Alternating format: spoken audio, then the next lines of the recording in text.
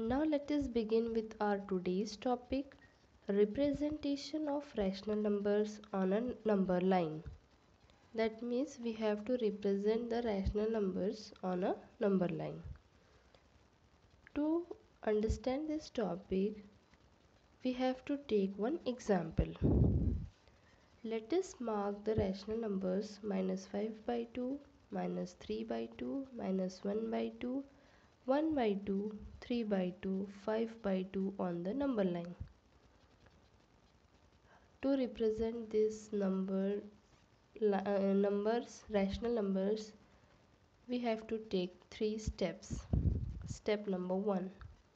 Mark integers on the number line. You have to simply mark the integer on the number line. That is, on the right side we take 0. On the right side of 0 we take 1, 2, 3, 4.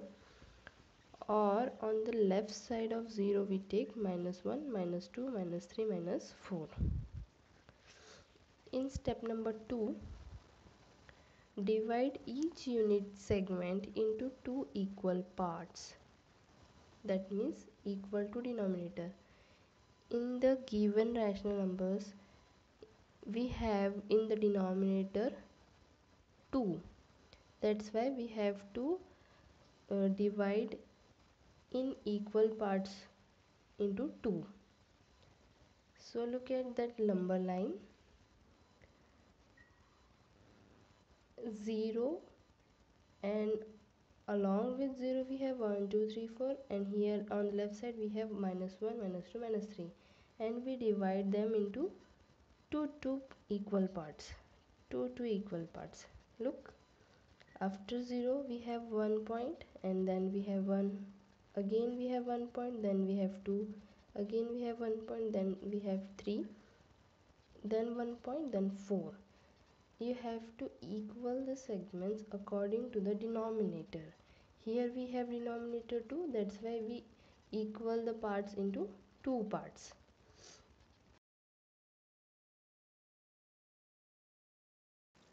Now step number 3, we have to represent the rational number first. 1 by 2, 3 by 2, 5 by 2 are represented by first, third and fifth mark respectively, lying to the right side of the 0.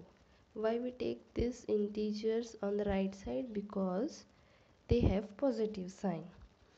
Again look at the number line. Center we have 0.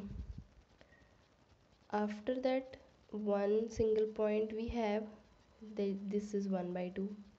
Then we take 1. After that we left on step number 2 blank, so fill up here 3 by 2. After that 2. After that 5 by 2, then 3, then take 7 by 2, then 4. Just like that you have to represent on the left side also. In the left side we have minus 1 by 2, then minus 1, then minus 3 by 2, then minus 2, then minus 5 by 2, then minus 3. This is the representation of rational number on number line. Then minus 1 by 2, minus 3 by 2, minus 5 by 2 are represented by first, third and fifth mark respectively, lying to the left of 0.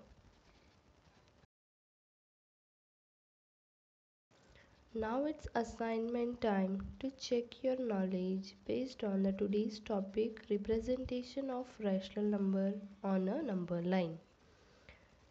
To represent the rational number on number line, you have to simply take 3 steps. Step number 1, you have to just mark the integers on the number line.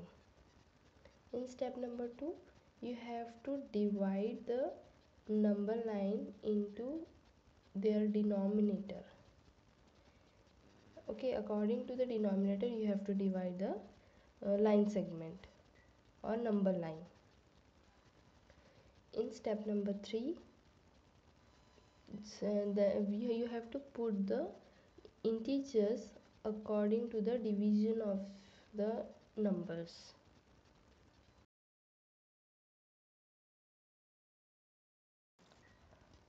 Thank you students. Have a nice day. Bye bye.